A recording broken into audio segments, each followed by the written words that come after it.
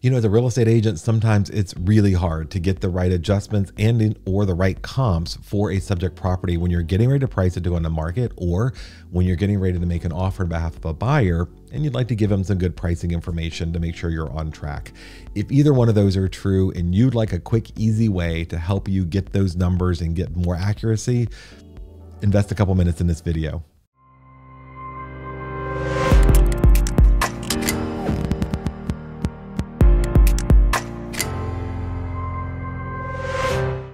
Hey there, everybody. My name is Matthew Rathbun. I am here to make your life a little easier as a real estate agent, show you some hacks and tricks and best practices as a real estate agent or broker. And in this video, we're going to break down something yesterday that I posted. It was a 2-minute video of kind of the concept of this, lots of traction on it, lots of views, and a whole bunch of emails and direct messages going, hey, could you slow it down a little bit, give us more detail, and show us the steps? And that's exactly what we're going to do in this video. We are going to need 3 things as real estate agents: access to ChatGPT, access to the Realtor Property Resource, and access to your MLS. If you have those 3 things, we're ready to go. Let's jump right in there. But before we do make sure that you like this video and subscribe to the channel. It helps me, it helps the video, and it'll get me in your algorithm to help you out more in the future. Thanks so much. All right, so I am going to start with some data gathering steps here, and I'm going to start with my favorite gift to the real estate industry, the National Association of Realtors Realtor Property Resource at NARRPR.com. And I'm going to go here, and I'm going to start off with the report section. So I'm going to go to reports, click on the little down arrow here, and I'm going to first start with a property report. And it's going to ask me for the address. In this case, I have chosen this Dowman Place address. Now, Dowman Place was a random choice in a neighborhood. These are not clients. They don't know I'm doing a market analysis example. I just chose a property address. And I'm going to say, okay, I want the property report, and I'm going to click Run Report. I'm going to a little dialog screen. It tells me that's running.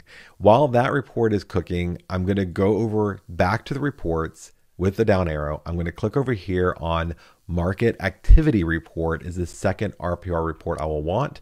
It'll come down here and show you that's the report you're looking for.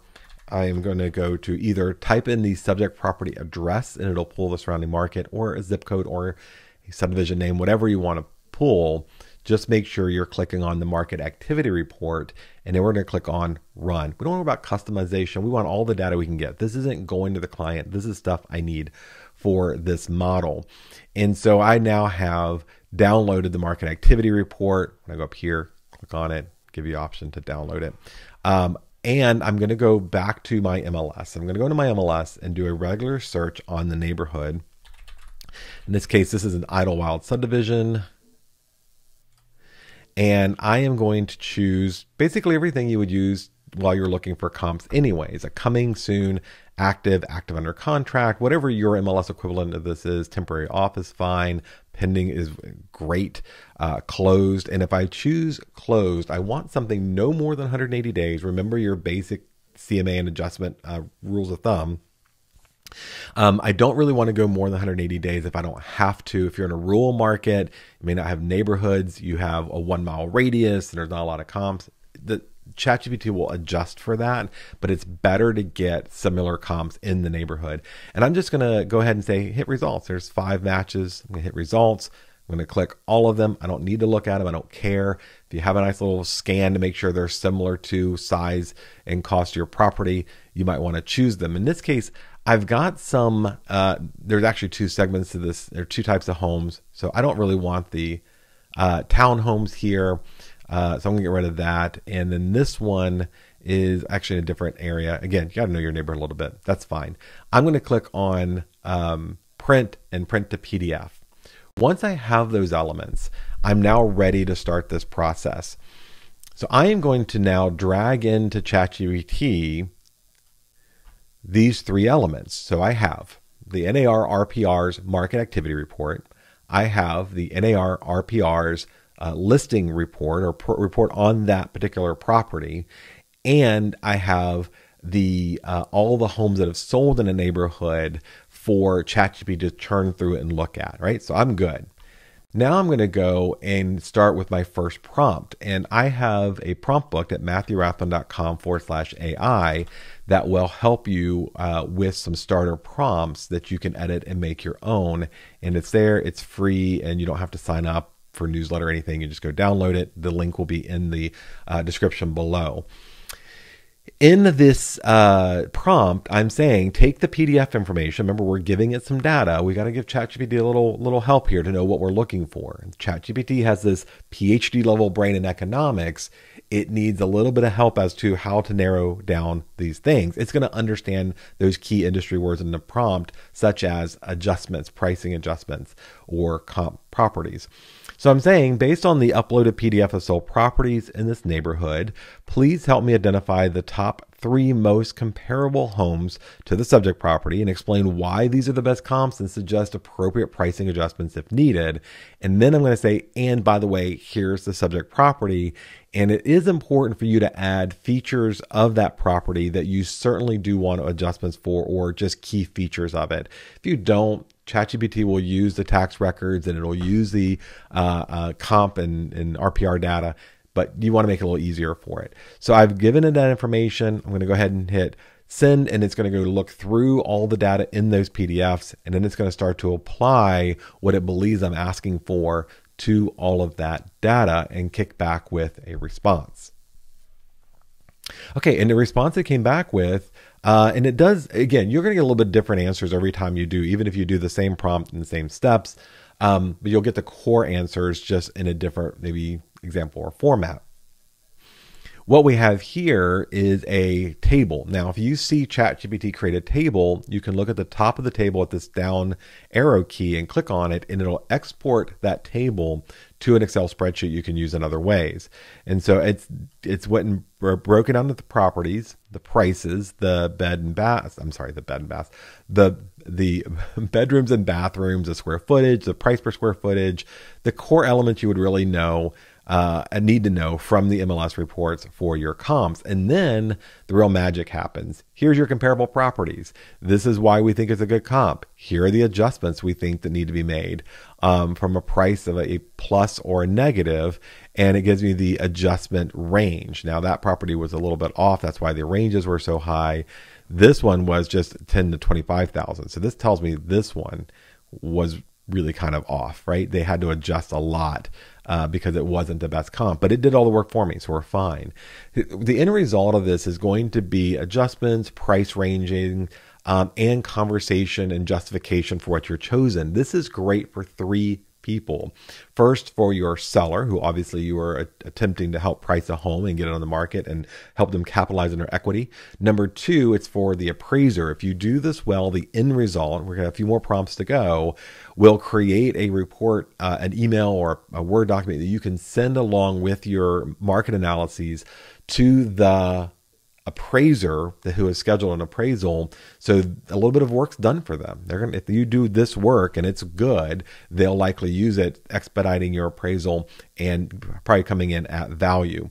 And then the third party is for buyers. If you're a buyer agent, I strongly believe that they are owed a CMA. That you're the buyer agent, you should do a market analysis of what they're going to offer to justify either the asking price or maybe even lower, or to show them there's more equity than what the asking price is according to your comps. Especially if you're doing this, it's going to take me longer to explain this than it really is for you to do it and kick back with a nice result. Now, at the end of that, it says the pricing recommendation. After I've given you all these justifications and adjustments for that, I'm going to tell you, I being AI, that this is a breakdown of the property. If assuming these are premium features, and because it's located in a cul-de-sac, the price suggestion is $850,000, $865,000. Now, just a little add-on here.